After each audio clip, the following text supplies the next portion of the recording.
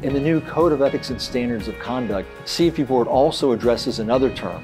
It's the term fee-based. Fee-based is a term that's often used in the professional community, but there's no universal meaning. Clients often don't understand what the term fee-based means, and unfortunately, they often believe that being fee-based means that you're fee-only, when typically that is not the case. A CFP professional cannot use the term fee-only if they're receiving sales-related compensation or if their firm is receiving sales-related compensation. In addition, if a CFP professional's related party, which is another term that's defined in the Code and Standards, receives sales-related compensation in connection with the services that the CFP professional or the CFP professional's firm is providing, then the CFP professional is prohibited from using the term fee-only.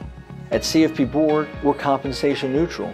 We recognize that all CFP professionals can act as a fiduciary whether they're receiving fees or sales-related compensation. In other words, from CFP Board's perspective, the key F word is not fee-only, it's fiduciary.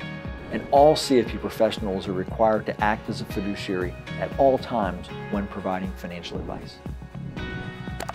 To learn more about the new Code of Ethics and Standards of Conduct, visit cfp.net/code.